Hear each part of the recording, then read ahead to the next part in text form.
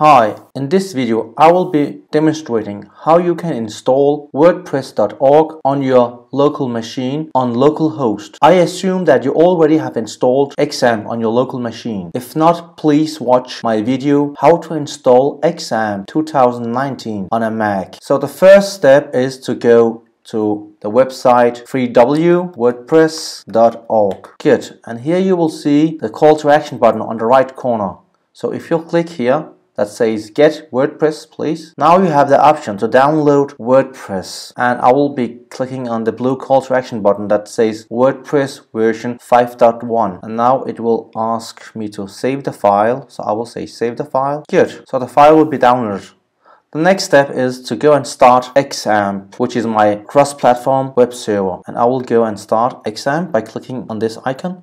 And as you see, we have MySQL database is up and running, it's green, and Apache, which is my local web server, it's also green. So the next step is to unextract my files that I just downloaded. So go to your folder downloads and unextract WordPress-5.1. So double click on it, and now the files are unextracted.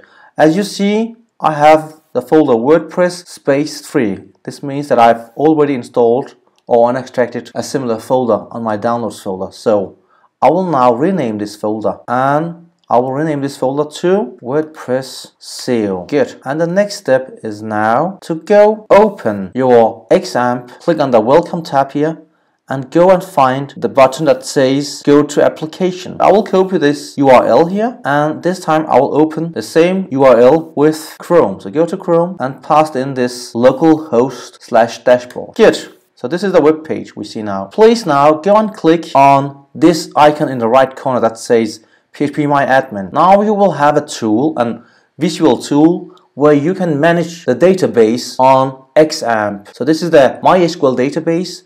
It's because WordPress needs a database, and here we have the option to create a database.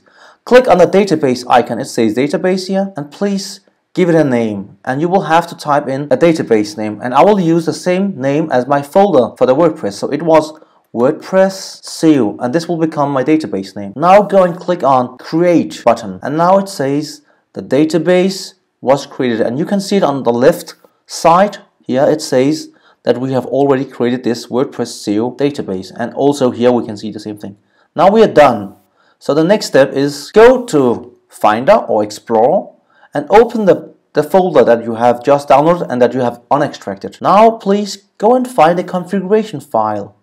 So here we see a default configuration file that we need to configure. So here we need to say, I will actually rename the file. I will delete the word -sample, and I will just keep wp-config.php. Next, right click on the file and say open the file in brackets. Good. And here in brackets we'll have to go and add a few lines, so please go down. You see on line 23 it says the database name of WordPress. Please now insert the name that we just created for 2 minutes ago. It was WordPress SEO. So this is the database name. Next is, if you have a XAMPP, which is our local server, you need to put in a database name, and I know that the default database username is root on XAMPP, and the password here is empty, so you don't have to do anything. You just have to delete the content inside the 2 single quotation marks. Keep the local host, and this is okay so far. Scroll a little bit down, and on line 44 you see we have here a URL. Please copy this URL. It ends on the word salt / copy the URL. This will generate a unique key that you need to override. So you need to copy the URL here that ends on salt. Go to your browser and insert this URL. This will now generate a code that you need to copy. So copy all what you see on the screen, copy, and go back to brackets, your editor, and overwrite line 49 to line 56. Good. Next here, this is the table prefix. Typically when you have only one database available and you want to have more than one version of WordPress installed on your machine, you will have to make different table prefix. So I will now change the table prefix to WordPress SEO. So I will keep the shortcut WP for WordPress and then just write SEO for search engine optimization. Good. And if you are on a Mac, so the last instruction here is only if you are on a Mac. We need to add some extra code of lines here. This is only for Mac people. So if you were on a Windows machine, you don't have to do the last step now. So I will make a comment here. This step is only for Mac users with WordPress on local host. So we will have to add a new line that begins with the word define and a begin end parenthesis and a semicolon. Inside here we have to insert two parameters.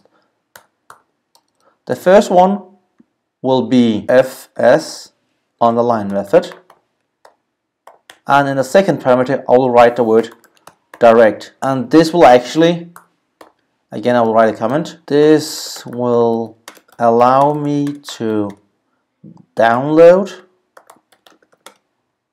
themes and plugins on my local host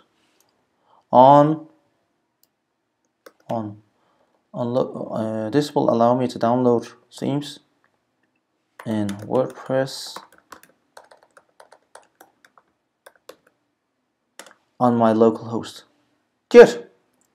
So now we're good to go. Save the file now and go to downloads now, and now we need to move this folder to htdocs. So copy the folder, right click and say copy, and now we need to go to the root folder for XAMPP, and it's inside programs, XAMPP, htdocs, and here I will insert my WordPress folder. Good. So the next step is now try to see if you can open WordPress first time on your localhost. So I will have to write a localhost / WordPress SEO / enter. And now you will see a screen that says install WordPress, and I will keep the default settings here that says English and say continue. And now I will give my WordPress a site title, and it will be WordPress SEO, and I will make a username and I will put in a password. Good. I will keep the default password, and here I will type my email address. And this says search engine visibility. Discourage search engines from indexing this site. So this will disallow search engines to crawl your website because it's not ready yet. And I will click on the last final button that says install WordPress. And now I will log in for the first time on WordPress.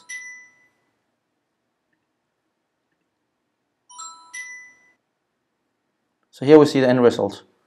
WordPress is now installed on your local machine.